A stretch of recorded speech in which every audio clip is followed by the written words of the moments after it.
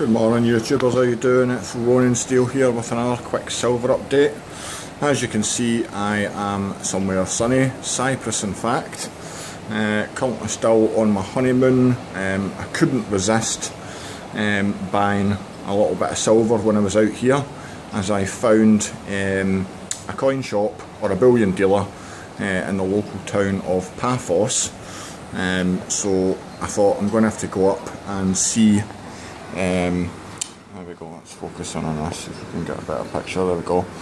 I just purchased 4 Canadian maple leafs. I only purchased 4 because out here there is a 19% tax, and obviously as I'm buying from silver to go, it's tax free, so I didn't buy too much. I did explain that to the guy why. Well, okay, fair enough, so no problems. However, it was really interesting actually to go and buy from an actual bullion dealer, because I've always done it online, no real contact with the people, and then obviously going into the shop, you know, straight away they sit you down, you get a drink of virtually anything you want, you know, they make you teas, coffees, espressos, whatever, sit and chat to you before they even talk about what you want to purchase.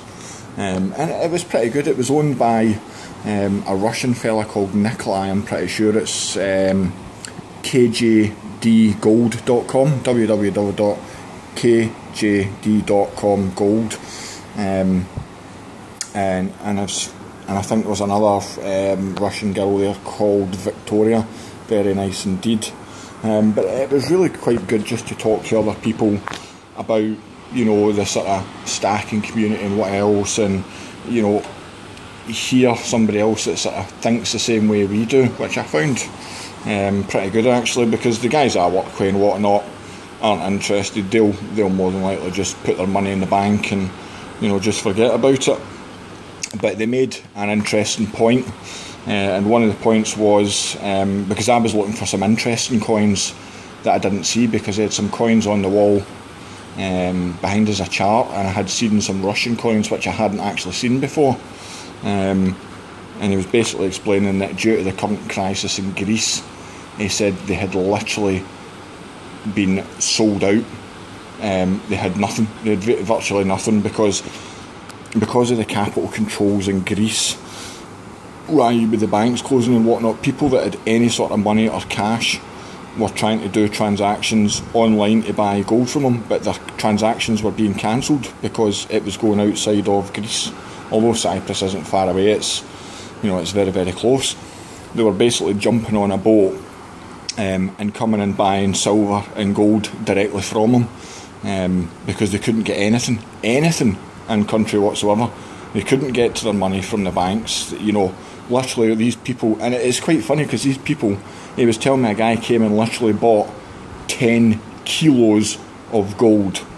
This guy must have spent hundreds of thousands of euros on gold, and it's funny that these people that have got all this money are leaving it to the last minute until capital controls. I mean, they wake up one morning and you can't get to your bank.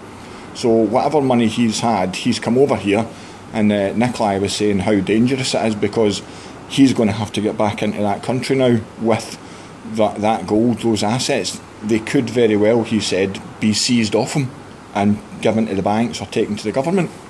So, you know, this, you know, it sort of made me think, you know, I think we're doing the right thing with silver and gold and stacking and whatnot, and I'm going to sort of try and double my efforts as soon as I'm back, because if things do go wrong with Greece, which they already have done, you know, I can see Spain and then Italy going next, which is going to cause massive repercussions throughout Europe, and could potentially well affect us in the UK as well.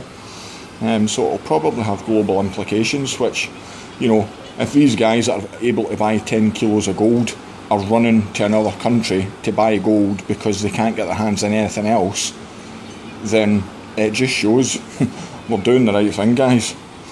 You know what I mean? We're stacking every month. These are sort of guys that have got a lot of money, and they're coming and spending everything they've got to try and preserve some sort of wealth to see them through this crisis. So, but that was really good. I quite enjoyed my time in the shop there. Then of course they got some coins out and whatnot, and I paid for these.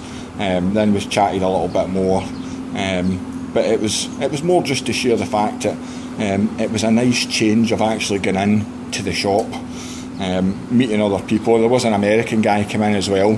He bought, I think, six ounces of American Buffalo gold coins, which I hadn't seen before either. He bought them, and he bought 2 silver maples, and he was just saying the same. Yeah, it's nice, just get it where you can get it. I don't know what it's like in the States. I'm assuming there's no issues, but he had said he'd bought some when he was in Ireland as well. So it's quite good to come across these people face to face, because I know we all see each other in the community, but you're never actually dealing with somebody direct face to face, or talking to like-minded people, which was very interesting. So that's me for my update. I know it's not much. It's only 4 ounces. But then again, like I say, I wasn't going to go and buy a whole tube of the stuff at 19% tax. No thanks. I'll get a bigger update when I get back from the UK. Sorry, I've rambled on a bit here as well, but I just thought I'd share it. It was really nice to sort of talk to these people face to face, and it was pretty good. I mean, he did go on about the corruption as well. He said there's quite a lot of corruption in this game. He's a bullion dealer, and he wanted to buy bring some Russian coins to the market as well. He had gone to the bank who could give him authority to release it, and the guy basically told him he would need to pay him, so he would need to basically buy the guy off to be allowed to buy these, which he said there was no point because there's not much of a markup on these, so he would basically be losing money by the time he sold them. Either that, or he would have to put a hefty premium on them, which is not what he wanted to do. So it was nice to see some other points of view on it. So that's that. So we'll give you one little final look at what's going on around here with that.